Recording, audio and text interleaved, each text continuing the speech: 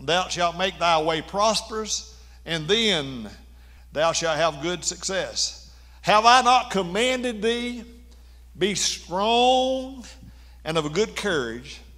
Be not afraid, neither thou dismayed, for the Lord thy God is with thee wheresoever thou goest. Wouldn't it be awesome if the Lord said that to you? He just did. You know, Joshua didn't have the old King James version here that he could turn to. He had to remember what the Lord said to him. But it's written down. If it applied to him, it applies to us. Stretch your hand this way and ask the Lord to anoint me and to anoint you as his word's anointed. Father, in the name of Jesus, Lord, I surrender these lips. Lord, I surrender my spirit, Lord. Use me today, Lord, for your glory. Let your glory move in this house today, Lord God. I pray, Father, that walls come down in this house today in the name of Jesus. And the church says, amen. So we pick up here in this, in Joshua, and it's, well, that's kind of what Pam was making the declaration there. You know, she's being strong in the Lord and the power of his might. And she's mentioning that there's, how many know that there's more that's for you than there is against you? I don't know what it's been like, Gene, when the prophet's servants are with him, they're looking out there and they got a multitude they can't even number. And the old man says, oh, they be more with us than they are with them. He'd be saying, let's see, 1, 2. What did you say? They be more with us than they are with them. And then he opened his eyes and he saw the host. Hallelujah. God opened our eyes that we can see the host. That didn't count. And by the way, one angel can go out and slew 186,000 in one night by itself. And we got a host of those encamped round about us. Hallelujah. You know, if we just act like we believe this Bible is true, well, will you act like or not? It's true. Praise the Lord. Thank you, Jesus. Well, so anyway, Joshua's receiving that calling, and we, you know, Joshua's just the same as Caleb. He wholly followed the Lord, but they had some obstacles in front of them, and you know, Joshua was, again, at the end of that verse, I want to mention verse 17 at the end of that chapter. Said, according as we hearken unto Moses in all things, the people are making this declaration, so we will hearken unto thee. Only the Lord thy God be with thee as he was with Moses. We're going to follow you just like we did Moses, as long as the Lord was with you, just like he was with Moses. And said, whosoever it is that doth rebel against thy commandments, we will not hearken unto not hearken unto thy words in all that thou commandest him, he shall be put to death. Lord mercy. But again, it's only. God is saying only be strong and courageous. His people are saying only be strong and courageous. How many would want the people that lead you to be strong and courageous?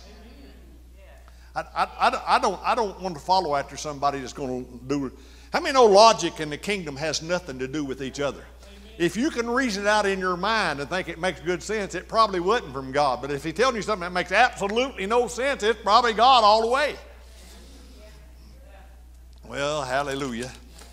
But anyways, let's try to move over. I'm trying to get to chapter 6, but we got some other things we got to cover in the meantime. I want to go to chapter 2,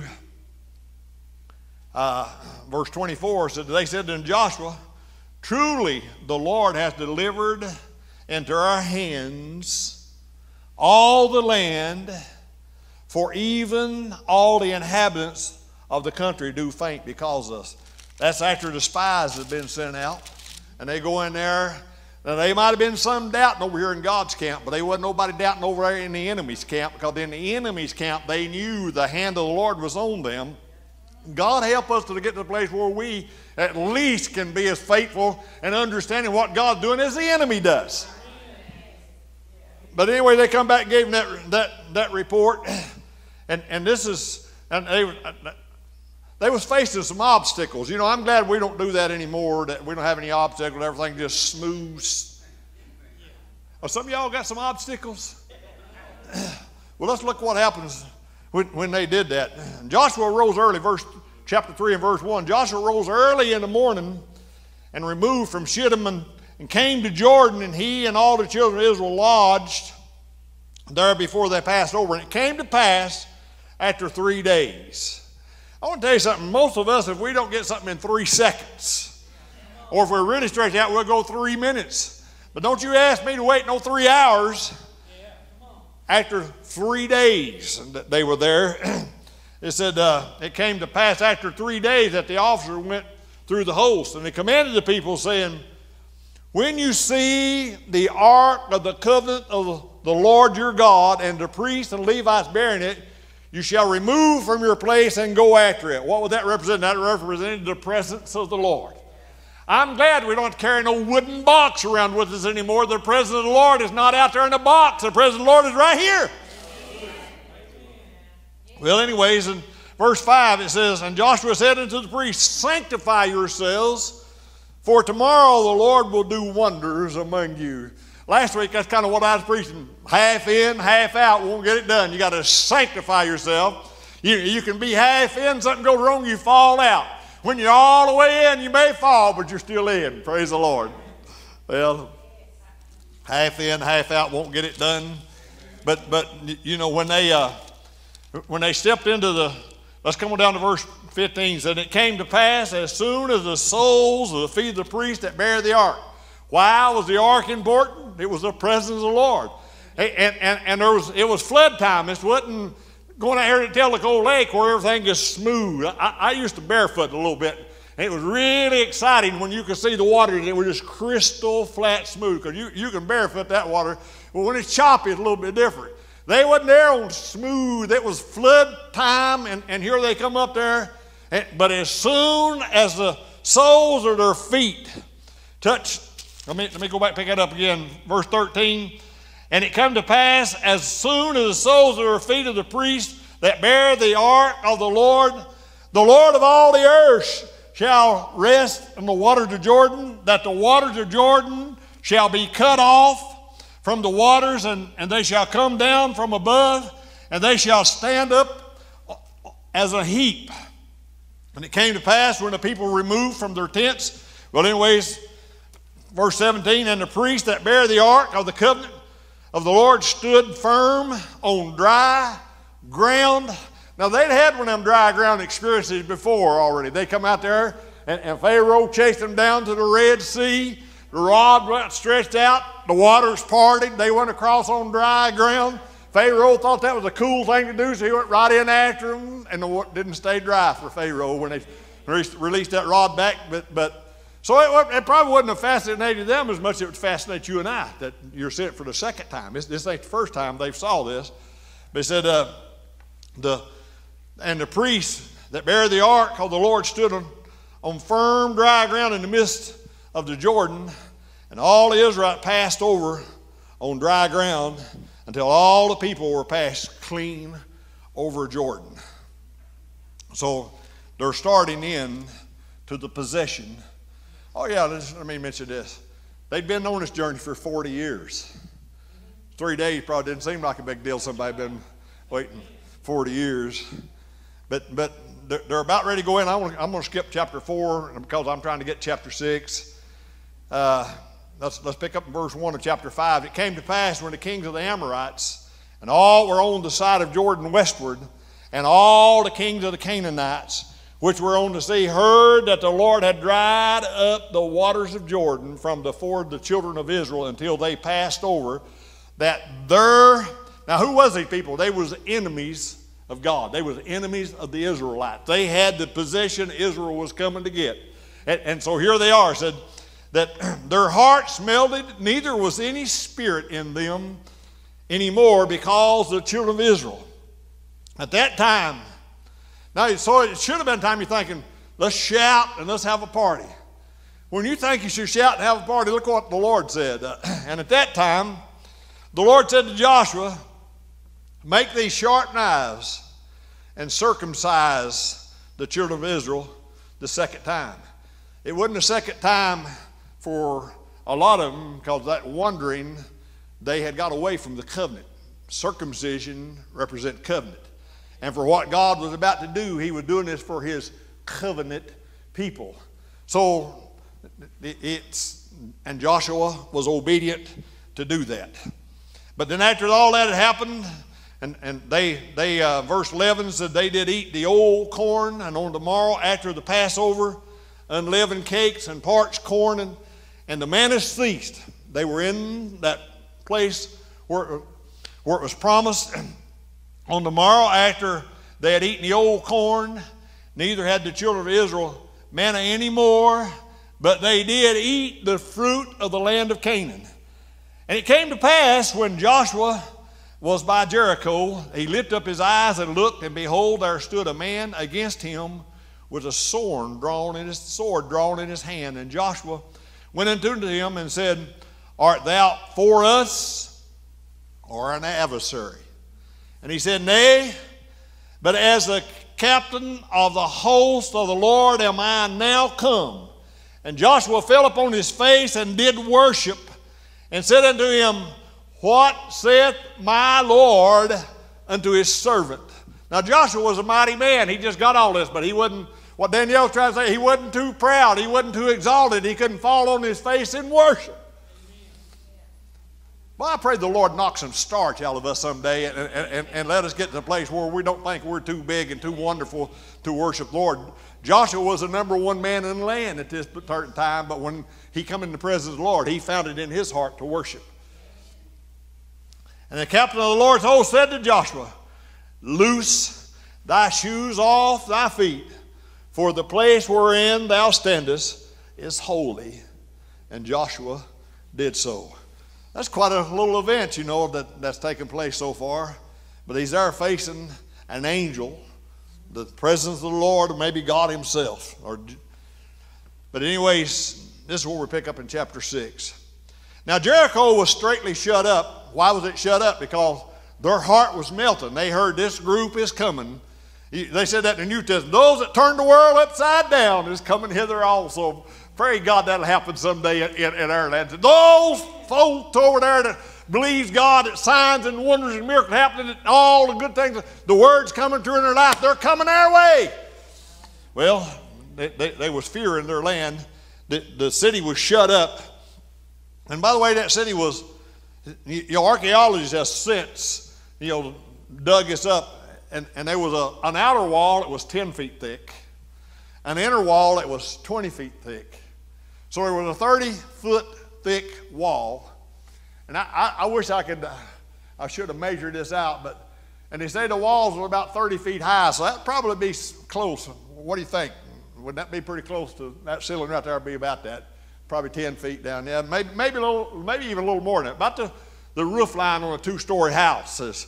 And that's how high them walls was. Now they didn't have all this modern machinery did. So you're looking at this city, and it's shut up. The gates is closed. And by the way, they knew this coming, so they got provision. It wasn't going to be no easy thing to just starve them out. So this was said none went in and none went out. Before I go any further than that right there, I want to tell you there's some walls. And walls work two ways. It kept the folks inside, and it kept the folks outside. And I know that the goal here was to get inside, to get what was inside was what's going on. But it's the same way. We got walls that get up in our way, and that's, again, what Pam, what Faye's talking about, those walls that stop us from getting to where the Lord wants us to be. And some of them, we could just name one after another, but a lot of times it's just fear. A wall of fear will keep you from possessing what you need to possess.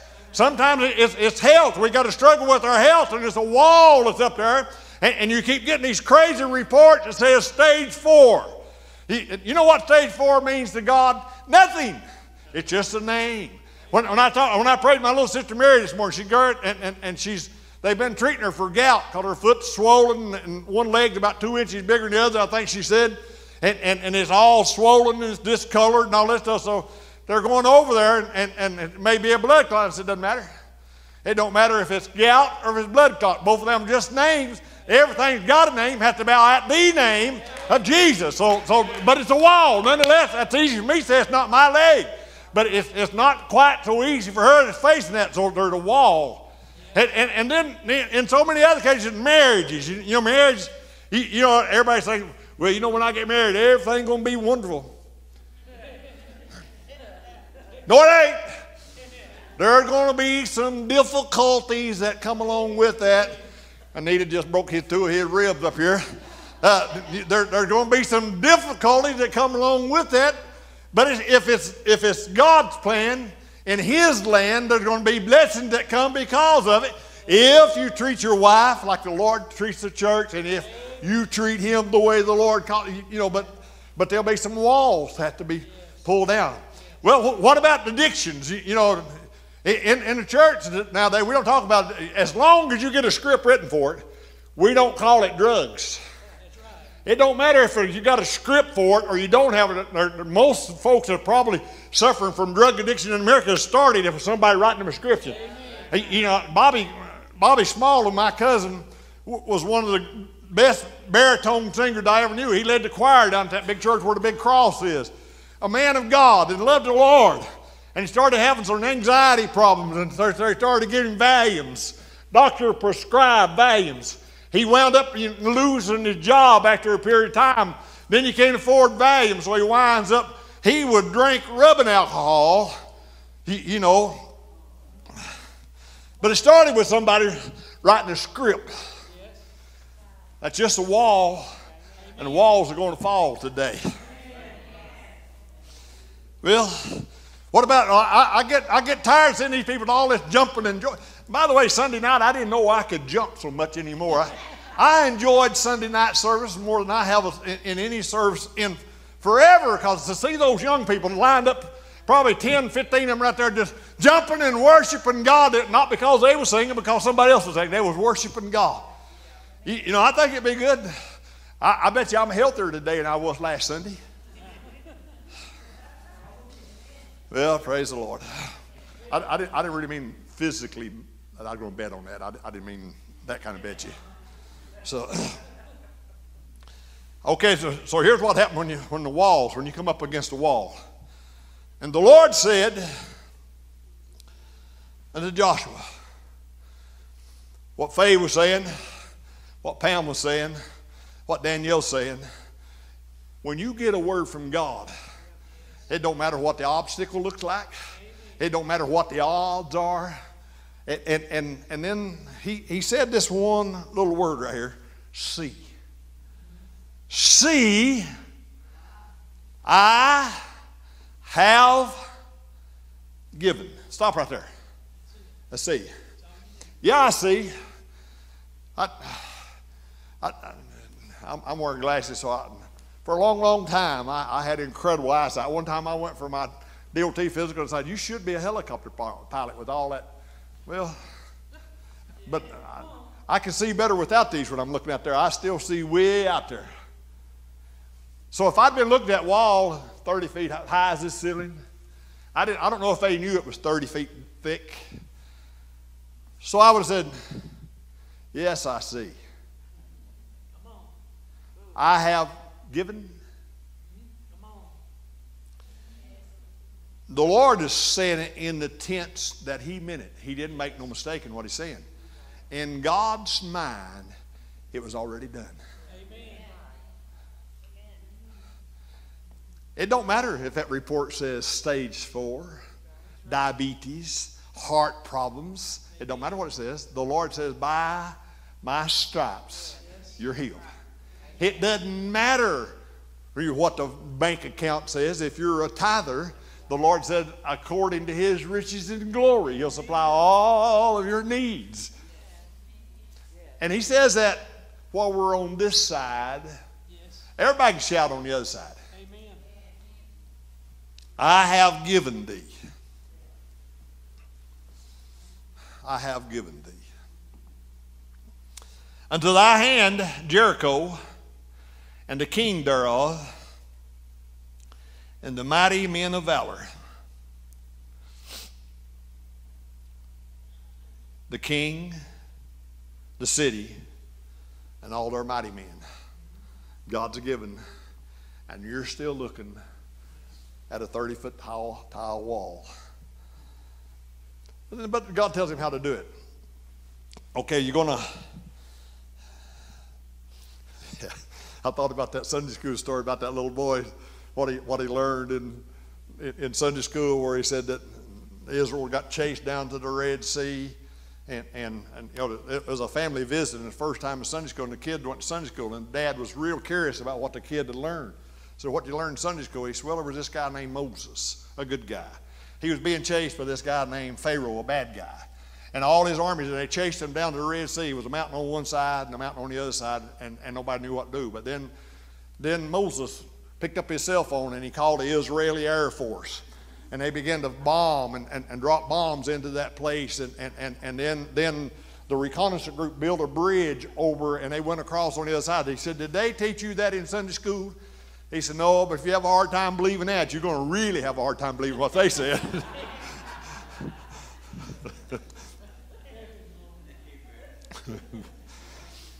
But this is God's plan. That's what I'm talking about. Now Joshua was he was a military man. You know, he'd been out there fighting, and he fought till when Moses' hands was up, he won. When Moses' hand went down, he would begin to lose. So he understood something about fighting battles. He said, you shall compass the city, all ye men of war, and go around about the city once. And thus thou do 6 days. And 7 priests shall bear before thee the ark 7 trumpets of ram's horn. And 7th day thou shalt compass the city 7 times, and the priest shall blow with the trumpets. It shall come to pass when I make a long blast with the ram's horn. I wish Carolyn had been here with the ram's horn today. And when thou hear the sound of the trumpet, and all the people shout with a great shout, that the walls of the city shall fall flat down, and the people shall ascend, every man straight for him. It's not enough that Kevin, if a wall is 30 feet tall and 30 feet thick, if it falls over, how high is it looking at you still? 30 feet. So evidently the earth is going to open up enough for that thing to sit down, because they're going to go straight ahead. Said, and Joshua the son of Nun, the priest, verse 6, take up the ark of the covenant, and let the 7 priests bear 7 trumpets at ram's horn before the ark of the Lord. And well, anyways, they did what he told them to do. They told him, well, verse 10, and Joshua commanded the people, saying, ye shall not shout, nor make any noise with your voice. The church is going to keep their mouth shut for 6 days. We could do that here. Y'all do it almost every Sunday when I preach. You shall not shout, nor make any noise with your voice, neither shall any word proceed out of your mouth until the day I bid you shout. Then shall you shout. So the ark of the Lord compassed the city round about it once. Now I always picture this as some big, huge.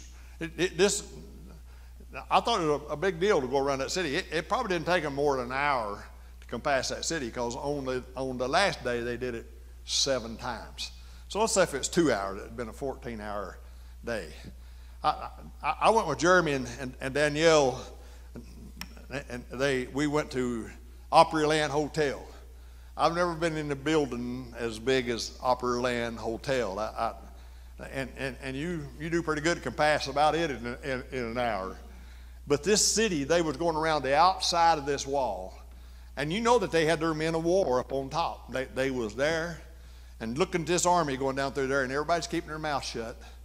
But I want to point out to you that ram's horn was sounded. Their heart was already melting inside those people, but imagine what it was when this group just marching around and they blowing. But this is what I want you to see. At the end of that first day, The walls hadn't even cracked.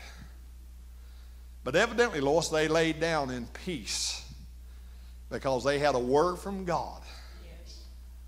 So day 2, if I had about a week, I'd walk this around. Day 2, they walked around, horns blowing, their mouths shut, and they had peace. Day 3, they walked around, horns blowing. When it comes to day 7, that time, and I wonder, before I tell you what happened, I wonder if the Lord had told you that if you'll just shout, all I need from you is a shout. The walls are 30 feet high. They're 30 feet thick. I'm taking care of this. All I need from you is a shout. You know, I'm not sure the walls would have fallen in this day.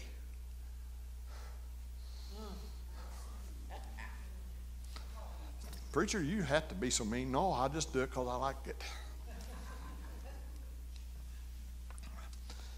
Verse 20. Well, before they did that, he gave them some further instruction. Verse 17.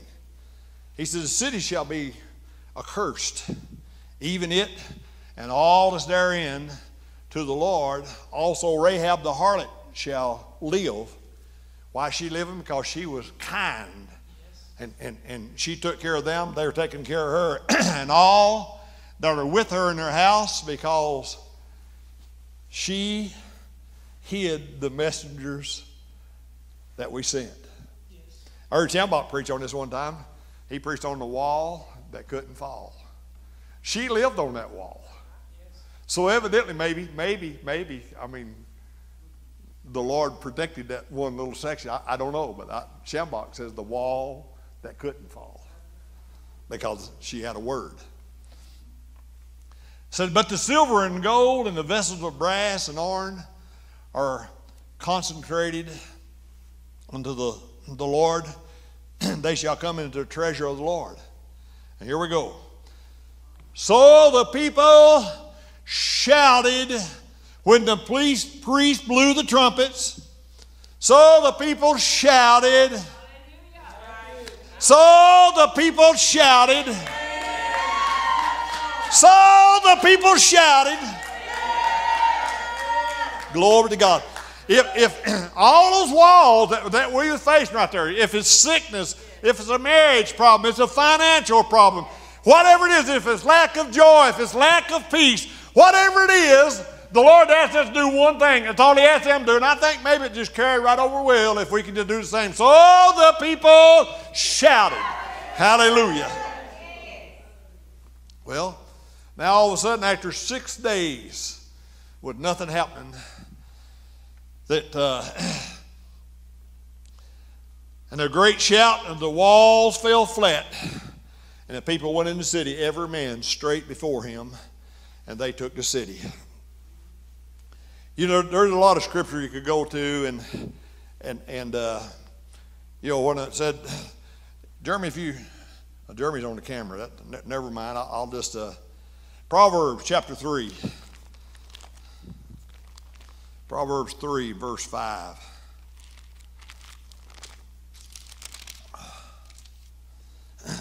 Trust in the Lord with all thine heart. Lean not to thy own understanding.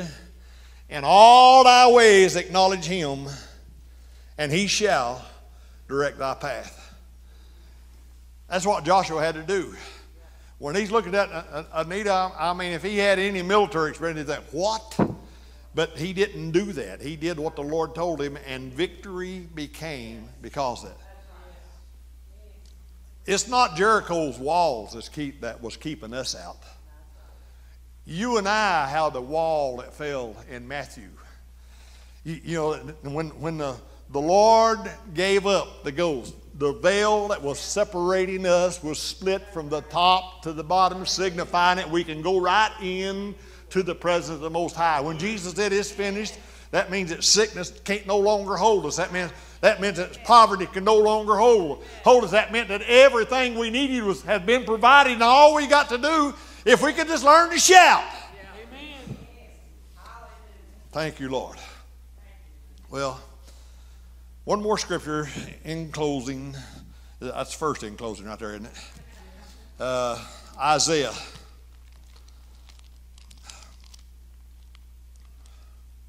Chapter 30.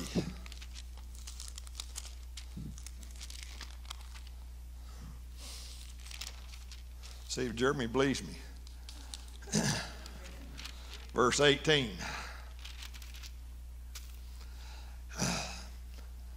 Don't talk about God waiting in a lot of places. Look at this verse right here. If you don't have a Bible, look at it when you get home. Therefore will the Lord wait, that he may be gracious unto you, and therefore he will be exalted, that he may have mercy upon you. For the Lord is a God of judgment. Blessed are they that wait for him. The Lord has been waiting for some of us to view that the wall, there is no wall that's holding it. The only wall that kept us out was that wall. I'm glad I don't have to go to Father so-and-so and ask him, would he talk to the Lord on my behalf? I'm glad I can step right up and say, Daddy, it's me again, Lord. You know, but you bring your petitions, and then may we learn something from the fact that if it didn't happen when you prayed the first time, lay down in peace. When the enemy steals your peace, you know, what the Shambach says, no, Jerry Savelle said that if he can't get your peace, he can't keep your goods.